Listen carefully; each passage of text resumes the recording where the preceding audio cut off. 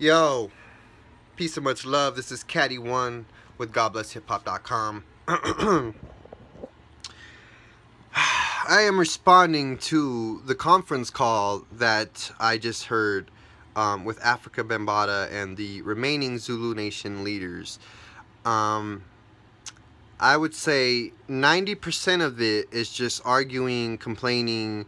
It didn't go anywhere. It didn't seem to go anywhere. 10% of it, I'm sorry, I would say 5% of it was progressive. There are some good brothers in there, and you know, to Monks and to I forgot his name, the other brother, the Australian brother, and the guys who were basically speaking about forming the organization again and getting the resumes and moving forward. Like I give it to them, you know, but I think their energies are better placed somewhere else. I mean, you got resources and you got hundreds of people under you. Just start your own organization. You don't need to coattail anybody, you know what I'm saying? You have your rep, it's good, it's clean, you have the people under you.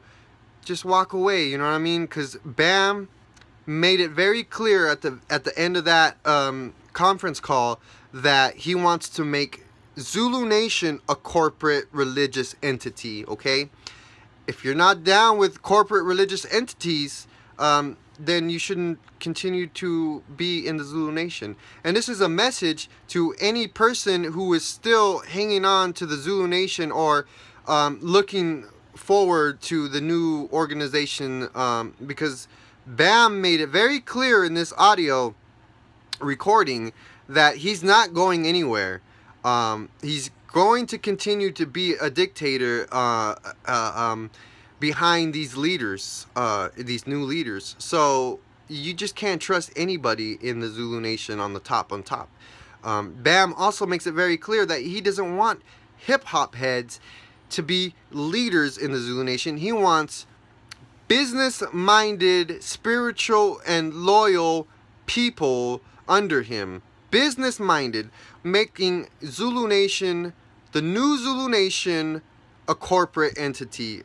And he also says that if anybody believes that Zulu Nation is not a religious organization, is a stupid ass. And that's a direct quote. Yes, he called you a stupid ass for believing that Zulu Nation is not religious. It is very religious. Okay, look at the banner. That's what he says. Look at the banner. All right, know your banner and know your infinity lessons. So my response is just walk away, brothers and sisters of the Zulu Nation, remaining brothers and sisters, because Bam is not interested in the communities and uplifting the people anymore. He is interested in making money, all right, and building. I have a question. What is going to happen in these buildings that Bam wants to create? Okay, will there be children there? Will there be vulnerable children there? Okay, that is the main question, is why are we going to help you build buildings to take advantage of vulnerable children? Do you get what I'm saying? Is this the point? Or are you trying to make a headquarters for your business? That I understand. But why are people going to help you do this now? Why? Why should we? Give us a reason why we should still trust Afrika Bams and those people who work for him. You know, just walk away, Zulu Nation members. Walk away. You have resources. You have people under you. Create. You are a creative being. God gave you talents and special gifts. Utilize those gifts. Don't waste them on people like Afrika Bams. And I'm not trying to be bashing anybody. I'm not trying to be negative, but for real, I love hip hop. I love hip hop as a culture, and I don't want to see it being taken advantage of or run like it was the Vatican or the government of the United States of America, which is what Bam compared Zulu Nation to, and himself to, basically the Pope, and basically Michael Jackson, and basically anybody else who's been caught up in some sexual drama. He's comparing himself to these people and saying that we as hip-hop community should accept that too, but we're different. Okay, there's hip-hop lowercase, right? We got that hip-hop lowercase, and I think that's what he wants. If you hip-hop lowercase, go ahead and be with Zulu Nation and Afrika Bambaataa, because that's what he wants. I am hip-hop uppercase, my brothers and sisters. I belong to a culture of intellectual, positive, driven people who love and cherish the community around them, who care about what it looks like when they walk outside of their house, who care about all the gang violence that is popping off around them, who care about the way the children are growing up and thinking and learning and getting fed this trash on this commercial lowercase hip-hop community. I mean, it's just whack. It's really whack. You know what I'm saying? That's what Afrika Bambaataa represents. You know what I'm saying? I think that's what KRS-One might want as well, because we don't see any positive progression towards the community. We need to see help and uplifting programs. We are not blind followers like the masses, okay?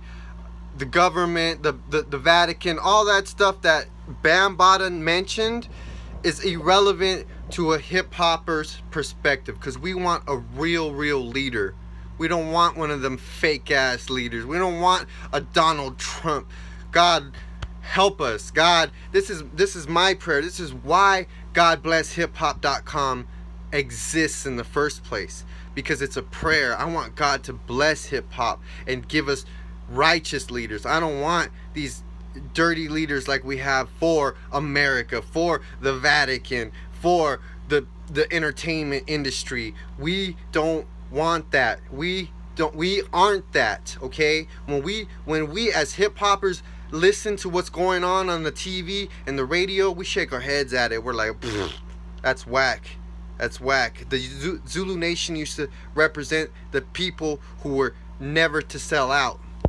Zulu Nation represented the people, some of the dopest MCs in the world represented Zulu Nation, and they never sold out. But you want the sold out people, and that's a shame. That's a shame. So to the remaining Zulu Nation members, just walk away, because that's not you. I know that's not me. I've never been a Zulu Nation member, but I definitely support it. I definitely support all the community programs going around my neighborhood and around my area, around California.